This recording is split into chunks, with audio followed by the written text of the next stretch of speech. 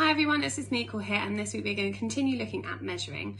We're going to be looking at volume and capacity, and that just means how much space there is inside a container. So we are going to be using jugs today, and we're going to be looking at millilitres and litres. So millilitres we write as ml, and litres we write as L.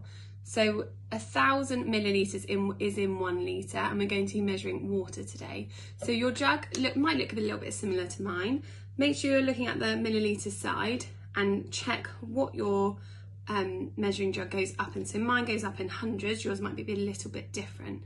So when we are measuring, you need to check where you're going. So each line points to exactly the measurement. So this line here points to 100, and it's very hard to see with some jugs because they do get worn out.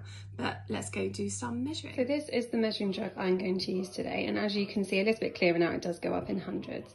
So first of all, I'm going to measure 200 millilitres. So I'm going to start pouring the water and look closely at the 200 so I know when to stop. So now I've started pouring my water and I'm going to put it in and closely keep looking at the 200 line. So it's always important to look at your jug, and I need to pour a little bit out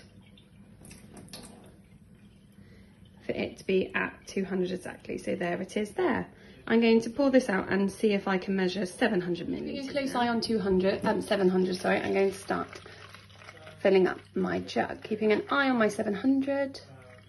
Try and look evenly at your jug so you know when to stop. Let's see. So I need a tiny bit more.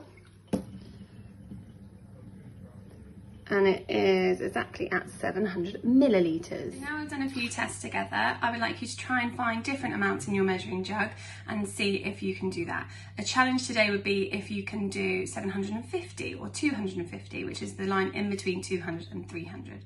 Good luck.